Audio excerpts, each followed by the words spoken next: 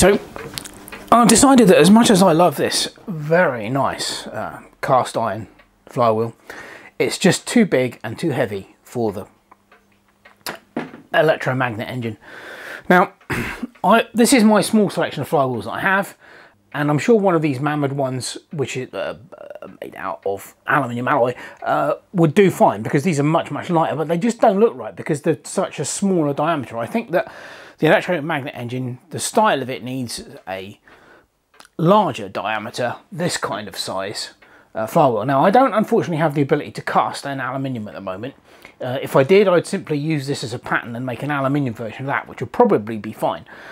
But looking through my scrap metal box, I did find this rather nice plate of aluminium. So I'm going to have a go at making a flywheel out of this plate.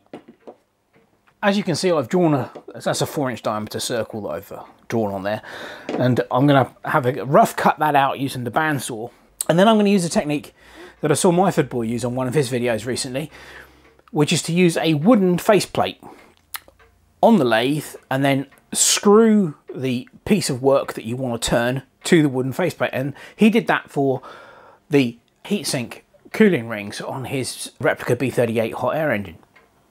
And it worked out really well. I never really thought of doing that. So since I saw that, I've made myself a wooden faceplate for my lathe. And this will be the first time using it. Fingers crossed, hopefully that will work out okay. Right, let's get on with it. So here's some bandsaw action.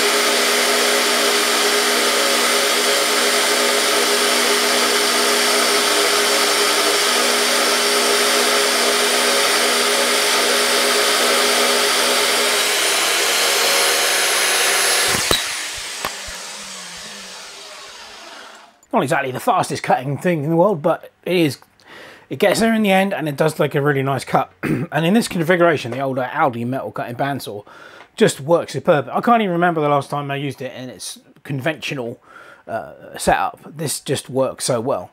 So I'll go, this is going to take a while, so I'll go and finish this off camera, and then we'll get on to the next stage, which will be mounting it in the lathe. Here's your wooden faceplate all ready, and here's the roughed out blank for the flywheel. Now, to center it, I've already got a hole. I've drilled a hole on the jaw press in the center of the 4-inch circle. So to center it, I'm simply going to place it on here. Let's wind this up. And use the rotating center like that to center it on the faceplate. And then I will simply go around, and these 4 convenient holes that are already drilled in the lump of aluminium actually, and I shall put wood screws in through there to hold the aluminium plate to the wooden faceplate.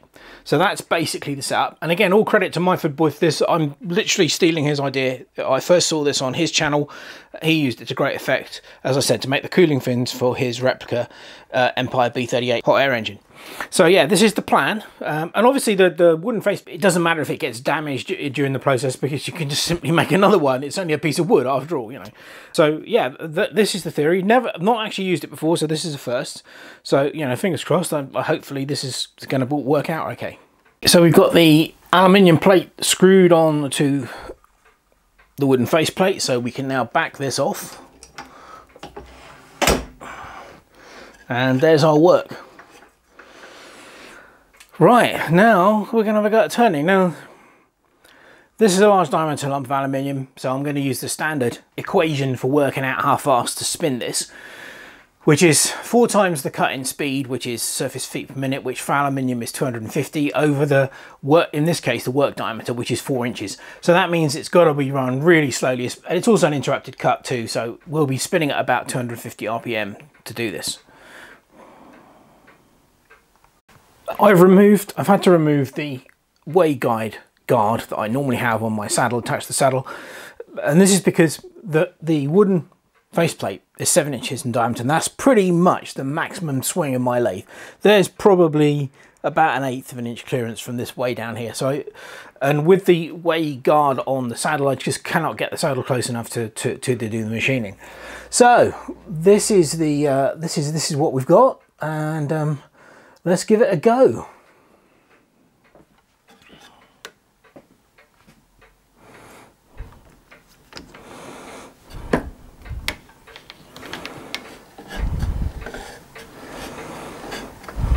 Right, so we're clear, safety glasses on. Way too fast. Come down to 250. I'm standing in the light, that's not good.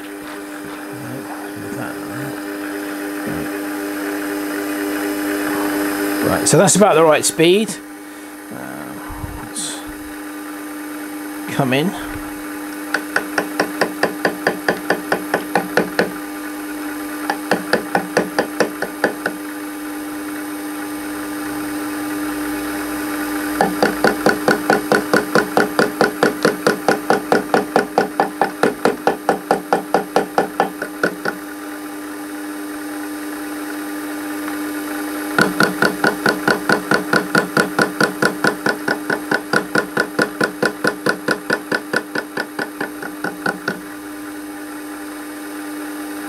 Now I'm only taking small cuts because it is an interrupted cut.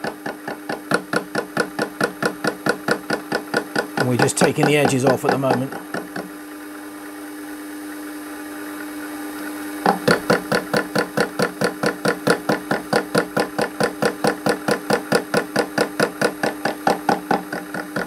But you get the idea.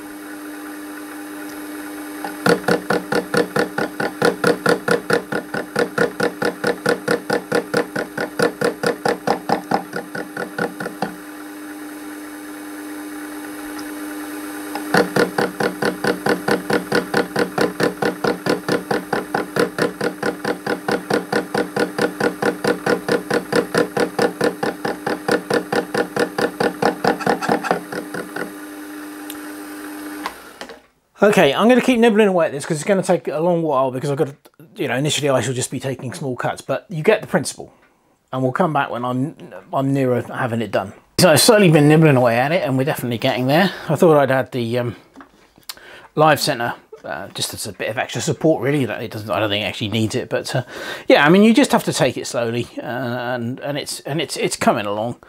Let's get my safety glasses. Right. So, where are we? Yeah,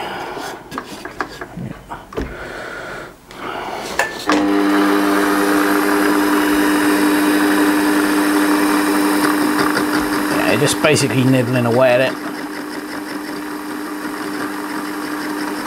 Haven't put anything on since the last cut, so let's come out of that.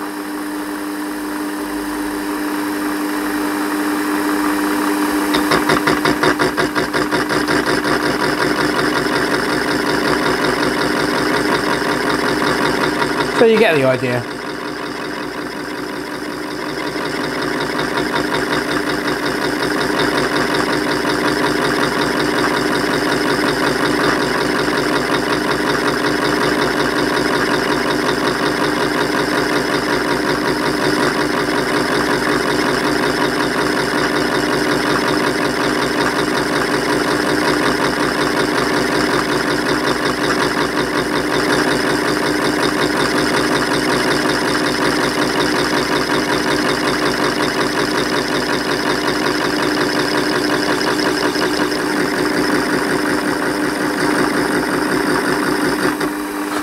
So while it's still an interrupted cut, it's nowhere near as violent an interrupted cut as it was when we first started, as we are starting to get to a roundish shape.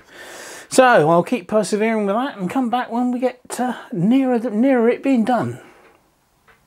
Just got one little flat spot left now, the rest is all round.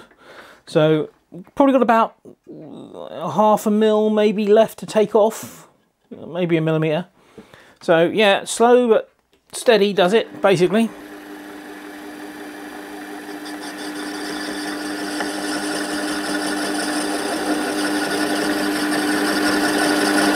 But we're getting there.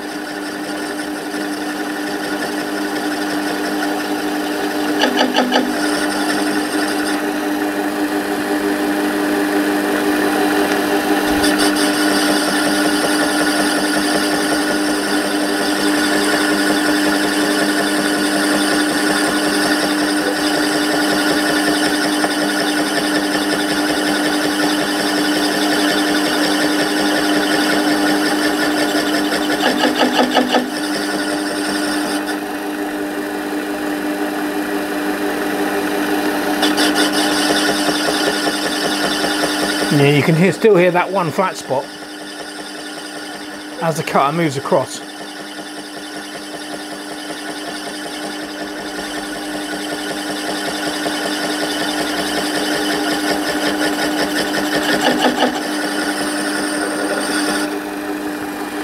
But it's coming along very nicely. I do like this wooden faceplate idea. It's just so easy to attach the work to it. And as I said, it doesn't matter what you do to this because this is disposable. But yeah, we still got that very slight flat spot there, but yeah, it's coming along nicely. We're just about there. The flats are all gone. We are now cutting on the whole of the outer diameter.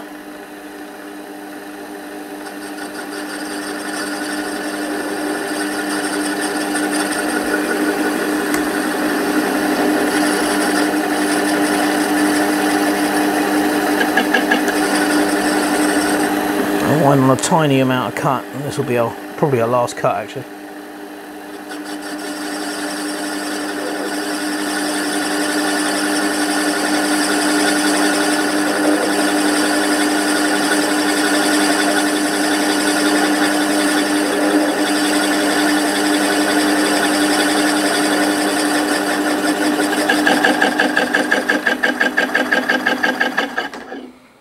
Yep, pretty much it. Not bad at all.